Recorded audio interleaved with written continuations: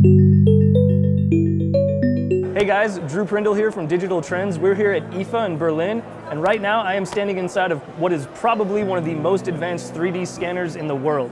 Come check it out. It's called BotScan. It's made by Botspot, and it's essentially a cylindrical room with walls made up of lights and cameras. They're just everywhere. All the cameras are strung together and uses a technique called photogrammetry. So at the press of a button, all of these cameras are going to go off all at once.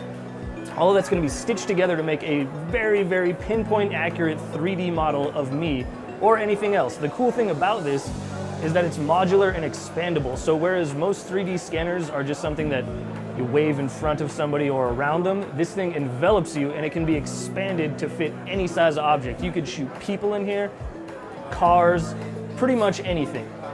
Now the amazing thing about it is it creates such high resolution scans that they can be used for just about anything. You could use this for medical purposes to, say, scan a person who needs a prosthetic limb.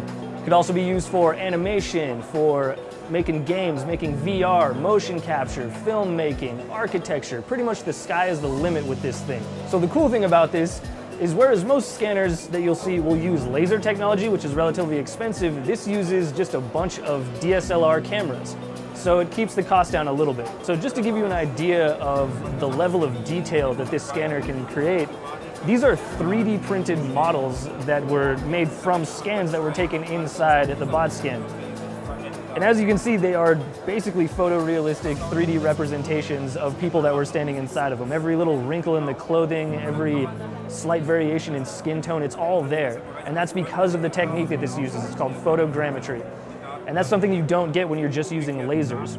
So this is something that you probably aren't going to use yourself, but in the next few years, if not sooner, you're going to see things created by it.